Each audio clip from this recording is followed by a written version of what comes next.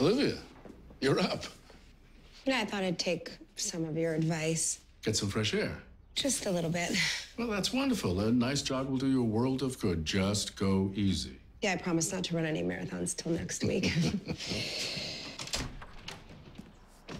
I told you, just a few weeks of peace and quiet is all she needed.